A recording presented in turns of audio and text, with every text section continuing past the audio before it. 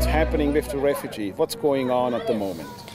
Well, as you can see, the camp is very active. There's a lot of activities, and we're very thankful for what you have arranged here today with the handball team. We would want to have more and more of such activities to keep the refugees busy, but also involved in positive activities in the camp.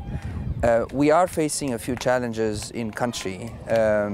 There's major funding problems with the food assistance that the World Food Program provides, which means less and less refugees are receiving the food assistance. And it seems in terms of funding in the next few months, we will collectively face major challenges.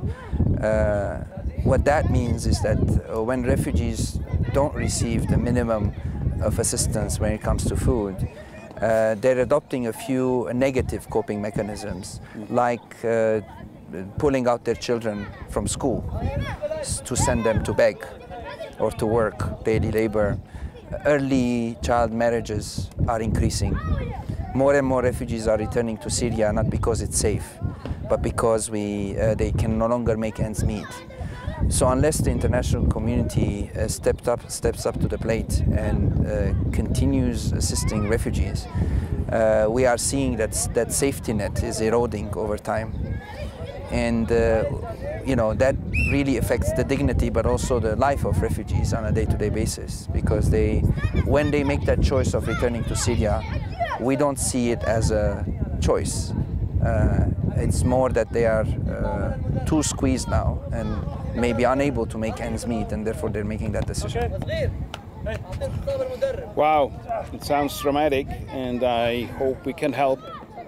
As an organization, as an NGO, we try everything. So our goal is to bring more people to Jordan to see what's going on.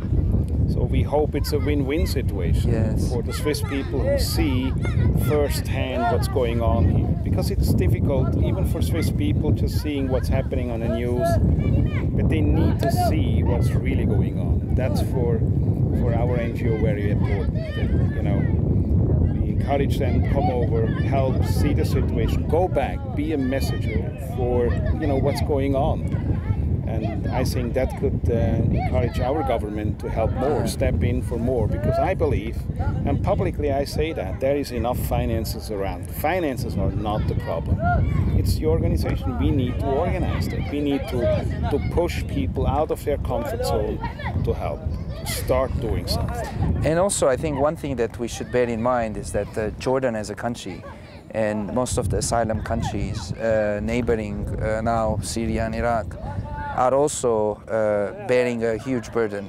Yes. So when we think of refugees, we should also think about supporting the national institutions, the educational institutions, the health facilities, the line ministries, create what you called win-win situations. If private businesses are able to come and invest in these asylum countries, provide opportunities for Jordanians and Syrians alike, that would also help with the peaceful coexistence. The asylum countries are bearing the brunt of the problem. They're the ones hosting in Jordan more than 600,000 registered refugees. All the neighboring countries are really the ones who are the lead in this, and they need to be supported because they don't have the means to continue providing asylum. We need to create that dynamic where the Jordanians feel that this is a win-win situation for them. Absolutely. That the Jordanian population needs to be encouraged to continue hosting Syrians because they have a few resources here. So I think when you think about Syrians, you should think about making sure that the humanitarian assistance is provided, but also making sure that education, certified trainings, all of the things that can, make the refugees invest in their time in this country in a positive way until the conflict ends and they return. That is very important. And at the same time, you cannot do that without supporting the national institutions. Yeah, absolutely. I see that, and we are working already on that direction. So we try to create jobs and helping in terms of energy. I think that's one of the main problems here. The costs are too high. So I think we can be a help on that too. Okay, thank Wonderful. you very much. Cheers.